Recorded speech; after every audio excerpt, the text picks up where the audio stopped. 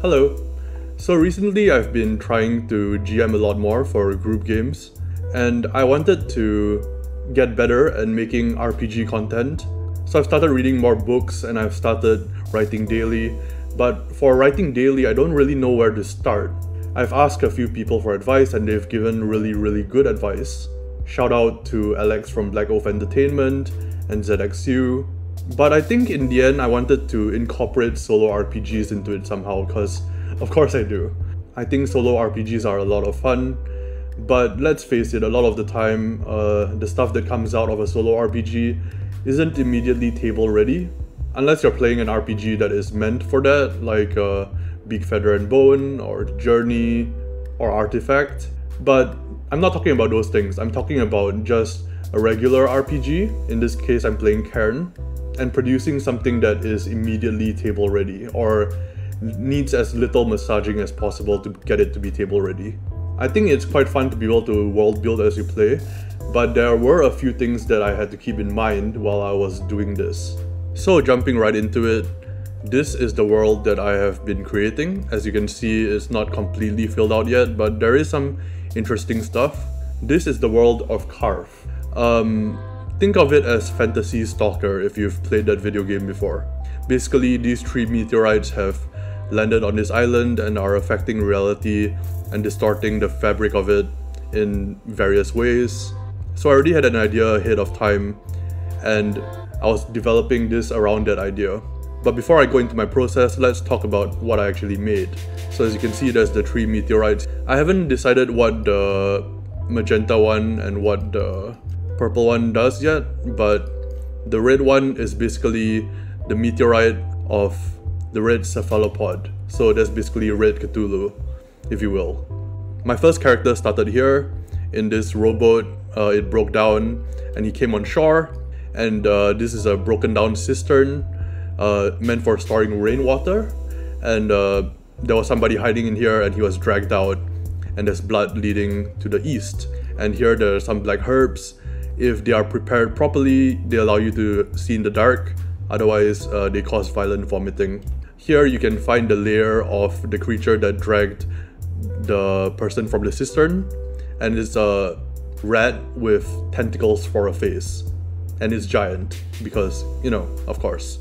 There's a bunch of other stuff here as well. For example, there is a statue of this praying farmer, and there's the town of Broughton, which is a former bandit camp. They've mostly given up their life of crime for a life of farming, but they still maintain their edge. They believe that the meteorites are a symbol from Abella, the goddess of rain, who this statue is dedicated to, and they believe they have to make a pilgrimage to the east. And as you get closer and closer, things get crazier. Here's a swamp with blood-red skeletons trying to drag you down under. Here is a giant raven who steals cows from Broughton, but they let them steal it because it's been like that for generations, even before the meteorites came down. Okay, so all that is well and good, but how did I actually make all of this? Okay, so this is how I take my notes. I do it in Obsidian. You can use any markdown or note-taking application you want. I have it divided into 3 documents. This is my reference sheet. This is the place where I take all the notes on the hexes. And this is my character sheet list. As you can see, one of them is dead and he was eaten alive by the giant tentacle-faced rat. RIP. So my first tip is actually to make the character's motivations analogous to yours. What is your motivation? Your motivation is to explore the map, right? Find out new things about the map. Well, Nakata is formerly a soldier and Duel was formerly a poet, but they basically are cartographers in the lore of my game that I'm playing.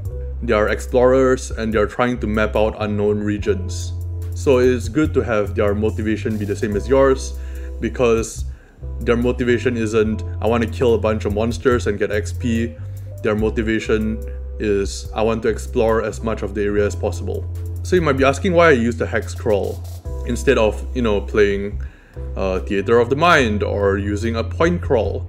The Hexcrawl just maps it out in my head spatially, right, where everything is. You can afterwards, of course, convert it to a point crawl very easily. You could hide the hex map from your players and just have it as locations. You can do whatever you want after the fact, but for generating out the world, I find that a hex map is the easiest because it gives me that kind of structure. So let's go a bit into how I actually make the hexes. Well, I have this specific setting, so I actually have this thing where I have 4 keywords for each meteorite and it generates 6 themes.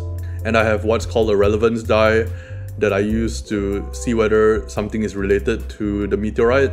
But generally speaking, there's a lot of Hexcrawl kind of rules and tables for solo RP.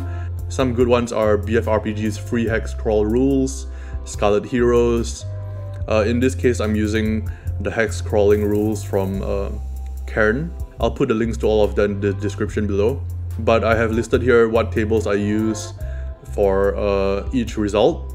So I'm using Solitary Defilement, Perilous Wilds tables, Wilderness Hexplore, and yeah, it's pretty basic. I do go outside of these tables. For example, for the town of Broughton, I use Worlds Without Number. Basically use whatever you want. If you don't have any specific tool for hex crawling, I would recommend Scarlet Heroes. It's a pretty good tool for that. And I believe there's a YouTube channel called The Basic Expert that covered how to use Scarlet Heroes to generate hexes. So I'll leave a link to that as well. But that's not the central focus of this video. The central focus is how can you actually use those generated results in a meaningful way. So one of the things is connections. When I generated out this statue, for instance, right? I generated out a statue of something religious. Okay, so it's a religious statue. I rolled for a god. I got a god of rain. I gave a random name to it, Abella. And then when I got to the town, I rolled for a potential, conflict, and I got something religious. So I immediately linked it up to Abella. And I linked it up to the fact that there's meteorites falling, goddess of rain and stuff falling from the sky. Seems pretty close, so I kind of combined those. That's a pretty obvious example, but here's another one. I rolled on navigation tool in this hex. Now by this point, I've already come through this route and I've already known that the tentacle-faced rat was around. So navigational tool. I immediately thought warning signpost, so I went with that. The key is to link everything together. Make sure that everything has meaning and make sure that everything is interlinked. That way you have a world with verisimilitude and not something that is completely just random. So here's another thing. When your characters die, that's okay. I use Cairn because it's very easy to whip up a character. But in general, if they die, that's fine. Like, you don't have to prevent your characters from dying. When Duel died by getting eaten alive in the cave, I just sent Nakata from this direction instead of from here. And that way I could explore more of the map. Building a world this way takes the sting out of character death. Your characters can die, but the world still lives on. Another tip that I have is to use your random tables only as inspiration. So when you get an interesting idea, run with it.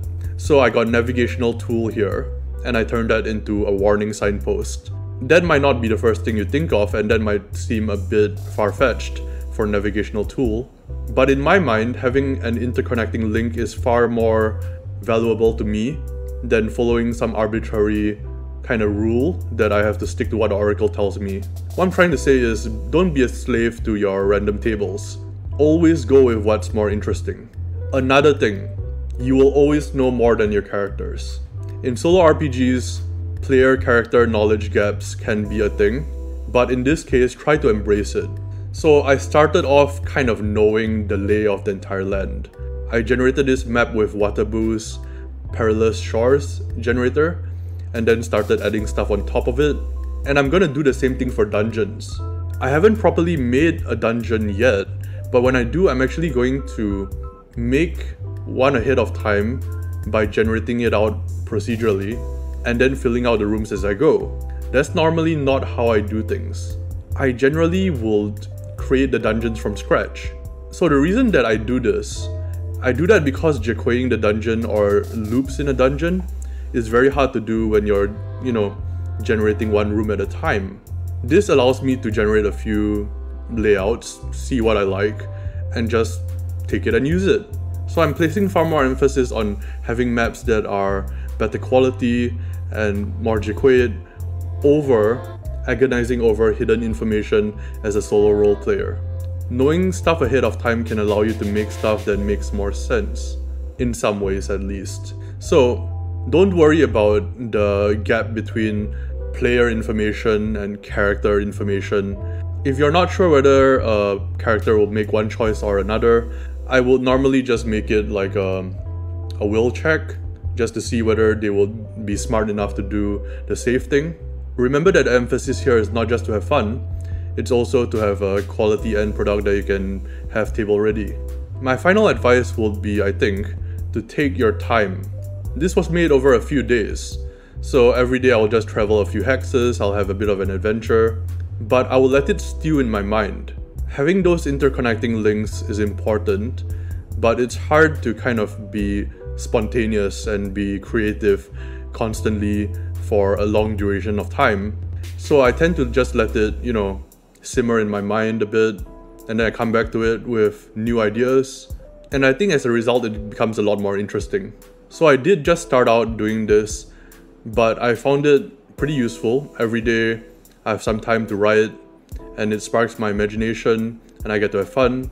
Let me know in the comments what you think about this series of techniques. Not really techniques, more like tips. And whether you'll use solo role-playing to, world build for your stuff as well, or if you have in the past. I'm having a ton of fun with it, and I'll definitely be updating my progress as I go along, making the island of Carve and making the dungeons. So yeah, I think this video has drawn on long enough. I will see all of you next time. Till then, stay safe.